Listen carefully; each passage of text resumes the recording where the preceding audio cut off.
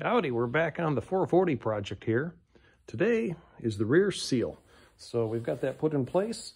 So side seals are already in, and we're gonna install it here into the block.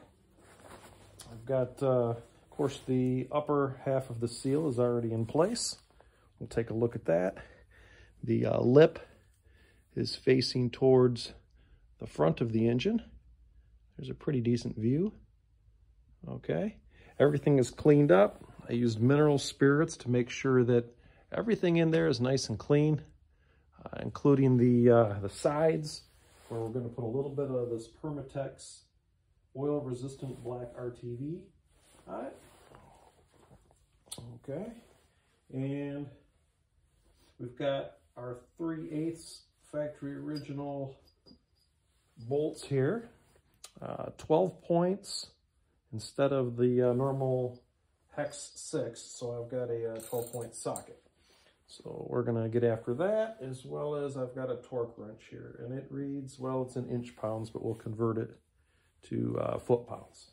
So the book says these are 30 foot-pounds, so we'll go with 360 inch-pounds, multiplying by 12.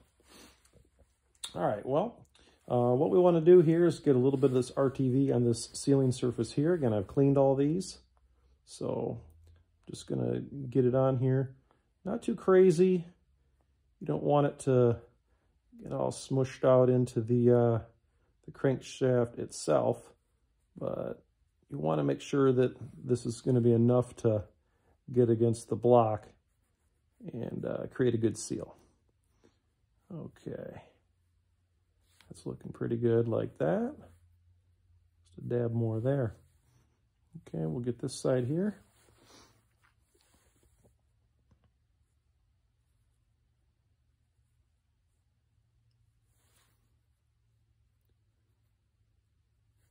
It's not bad. I don't know that you got to be quite so careful, but just make sure you get a little bit on all the surfaces and not too excessive.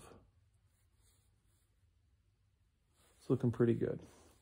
All right, so the way this goes in, the bolt holes, the big ones go to the back. These small ones for the oil pan go towards the front. There's like a chamfer here that goes to the rear. And I'm gonna put a little bit of this extra stuff here right along the seal. It's not going to hurt. In fact, it'll probably help it go together a little bit. Okay, so we'll do that. A little bit of that on there. And it comes with a little plastic shoehorn. So I'll go ahead and use that to try to get one side started. And we'll see how that works. Get a little bit of that in there. Okay. And this is what the little plastic shoehorn looks like. And, well, we'll see. I think it's going to be kind of tight, but hopefully we can get one side started like that. And then bring this down like this. And if we're lucky, might be able to get it to get started here. There it goes. All right, so now I'm gonna get the little shoehorn out of the way. Let's see if we can't just slowly get it to go down.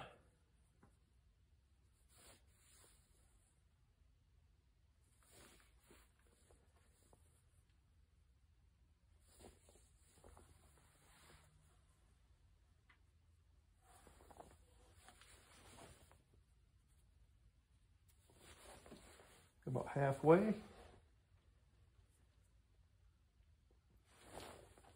When it's getting to be almost home, you could probably get the bolts and make sure they're going to line up okay.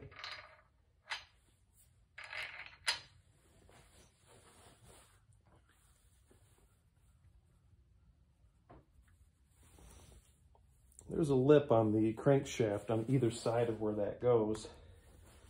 So it kind of wants to naturally find its way. Let's see. Get lucky enough that these bolts start. That one started. That one started. You gotta make sure your socket is small enough that it fits down in the cap. If you've got big stuff, you know, like for an impact or something, it will probably be too thick of a wall. You know, this is pretty small. Okay.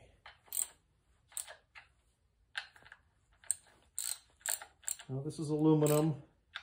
That's why it's a lot lower torque than those steel main caps, which have much bigger fasteners. Well, the torque is pretty much tied to the fastener style. Not so much what you're fastening, but at any rate, you're working with aluminum and much smaller bolts. Okay, so torque wrench here.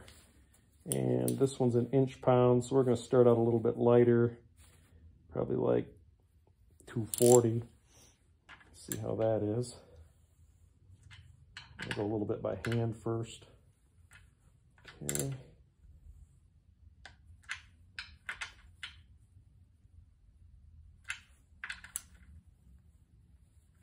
Okay. Bring it up to 360.